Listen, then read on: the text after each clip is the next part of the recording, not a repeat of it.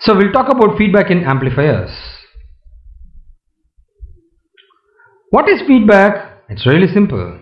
So once we got the output, it will be given as feedback. Simple. Okay, let's see. Feedback is defined as the process in which a part of the output signal is returned back to the input.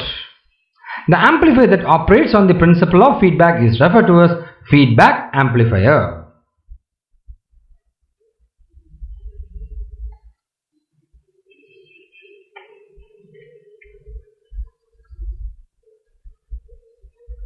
So the characteristics of a feedback amplifier are highly dependent on transistor parameters like the current gain, the input impedance, and finally the output impedance.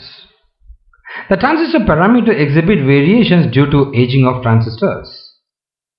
The manufacturing process causes variation in parameters of transistors of the same type, and also to overcome any adverse effect on the overall performance of an amplifier, the feedback is used.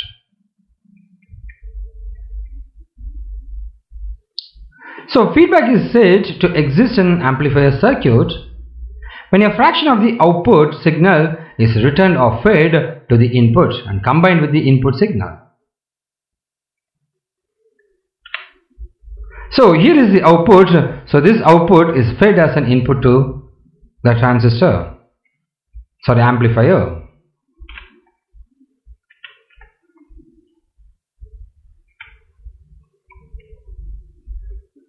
So if the magnitude of the input signal is reduced by the feedback is called as negative or degenerative feedback.